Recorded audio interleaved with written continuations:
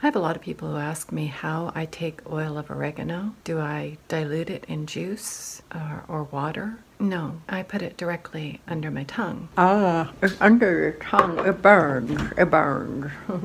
It really burns. Leave it there for as long as you can't take the pain anymore. And then, you know, suck it back.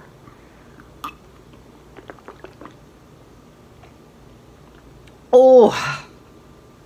I'm telling you, if that doesn't kill the bacteria and the virus in the back of your throat, nothing will.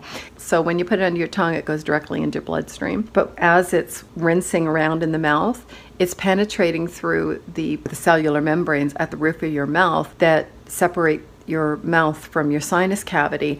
So it's also, you'll feel it. It almost just immediately has an effect on your sinus effect too. It's almost like snorting oil of oregano. When you put it in juice or water and you drink it, it takes a while once it enters your stomach to enter into your bloodstream, which essentially it's taking a lot longer to get into your system. Viruses and bacteria typically exist in the sinus and in the back of the throat. So by putting it under the tongue, you're penetrating those areas almost immediately and directly, as opposed to diluting it inside your stomach, which takes a lot longer for it to get into your bloodstream and hence to your sinuses and your throat. I hope that makes sense. And you know, if you like the way that you're taking it and you think it's working for you, 2 thumbs up. But if it's not as effective as you'd like it to be, maybe give it a try and let me know what you think. See you soon.